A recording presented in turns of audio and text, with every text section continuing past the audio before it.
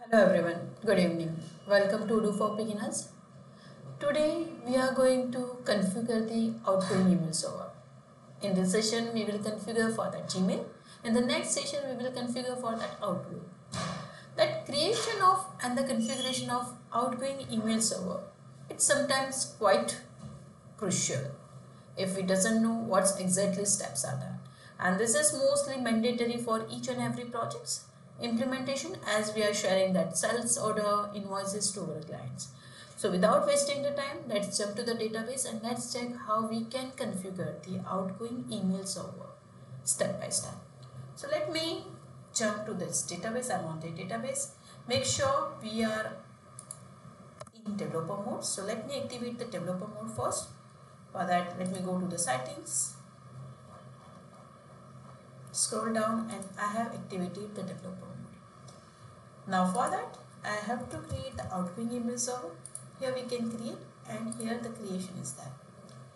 Here you can see that we have these four options are there. That username, SSL, this one, and Gmail OAuth Authentication. We can create the outgoing email server using four options. Username, we will check in this session with the username as well as for Gmail OAuth authentications.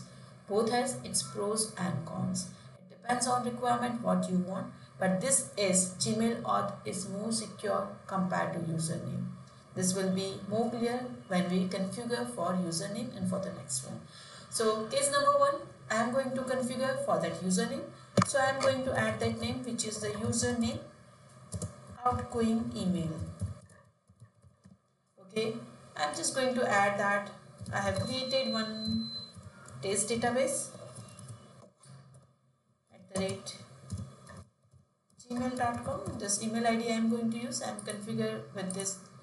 Okay, now in case 1 I am going to use for that username. I am using this connection inscriptions, and here we are going to use for Gmail. So what I am going to do, smtp.gmail.com, and this I am using for. Okay, now this is regarding the passwords. This is not the password of this email ID. Here we have to find that password from the app passwords. How we can do that? For that we have to follow the steps. So let's follow the steps and let's fetch that passwords. So I am going to that. Here I am going to click on that. Step number 1, manage Google accounts. Step number 1. Step number 2, click on that security. And step number 3, for that your 2-step authentication must be on. It is on for that. So let me just make it off for now, so it will be more clear for you. So let me just make it off.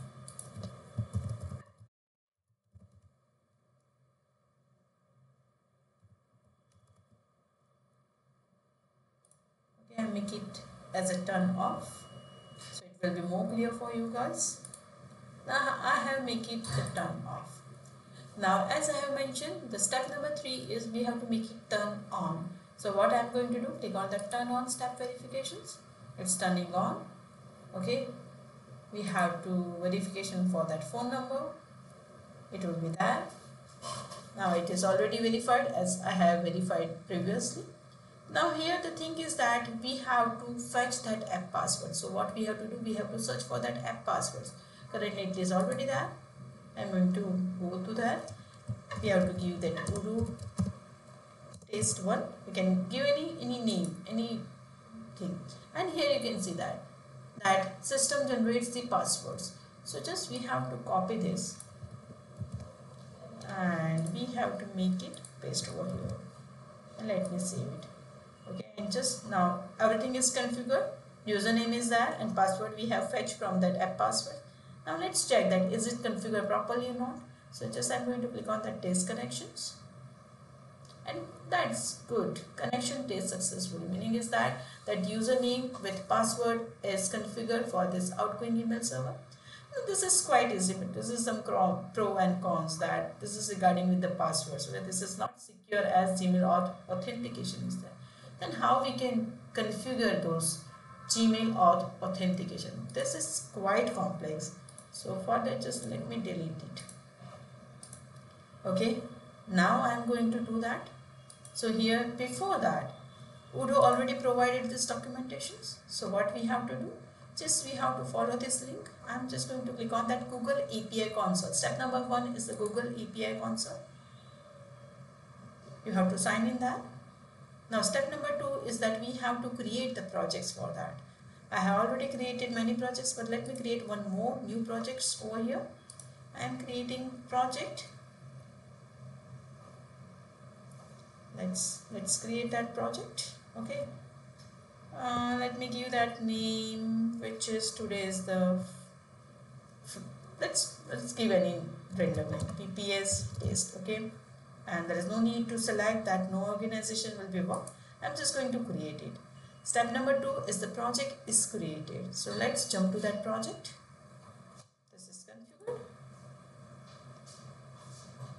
Now let me jump to that step number 3. For that I have to click on that API and services. I am on the project of PPS and test. Okay. Now for this project, okay, step number 3 is the auth concept screen. We have to click on that.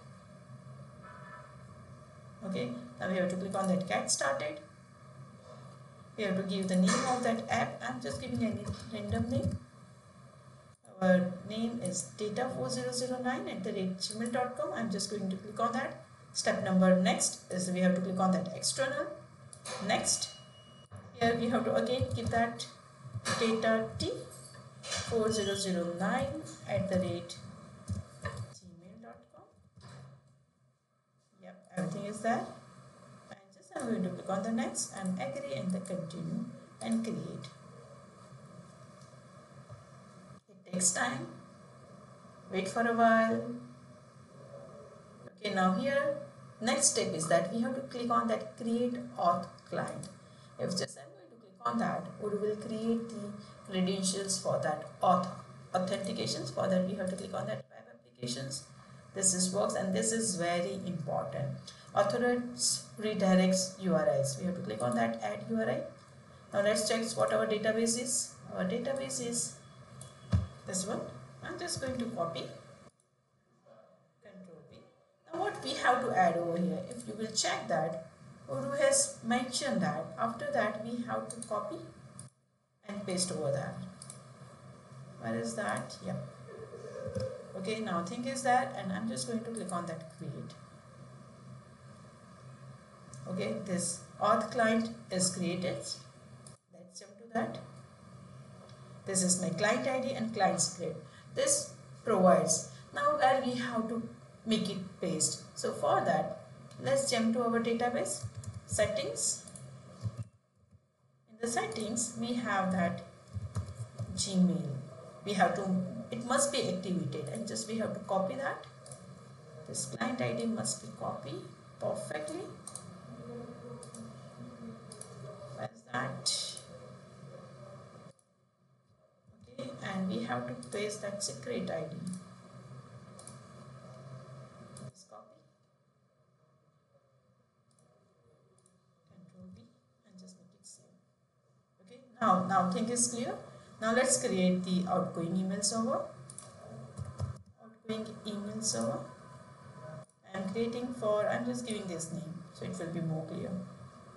Control C, Control V, which is my data